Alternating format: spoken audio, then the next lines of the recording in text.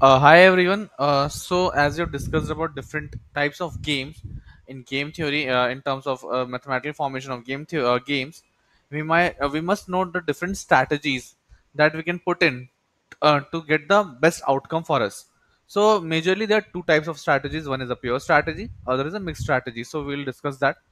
A pure strategy is the one where a player X takes the same decision again and again. So, for example, if the player is playing stone, paper, scissors, that childhood game that we all played, player A always goes for paper. Now, pure strategy, mostly in most of the cases, would land you in trouble. Why? Because, like for example, assume you're playing stone, paper, scissors with your friends, and eventually you are always turning up with paper. Sooner or later your friend or your opponent will determine ki okay, he's always coming with paper, so eventually he will start coming up with scissor. That means your strategy becomes a bit predictable to him now. It is very easy to decipher, and eventually it is very easily decodable, and you might land up in trouble soon. So what is the next thing that we can do? That is a mixed strategy that we often follows. Now a mixed strategy doesn't mean it doesn't lead कि we should be choosing just one action.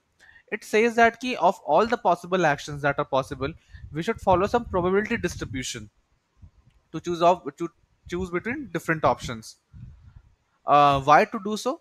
Because it makes your strategy to be decodable, to be a bit less decodable, a bit harder to understand, a bit harder to decipher.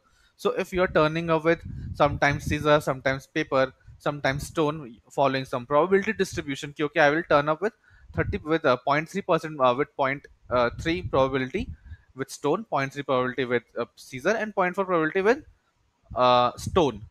So eventually you're mixing your options again and again, and you're not repeating your actions. You're not taking the same decision again and again, and hence this will confuse the opponent, and it would be a bit difficult for him to decipher your idea, and eventually you will win.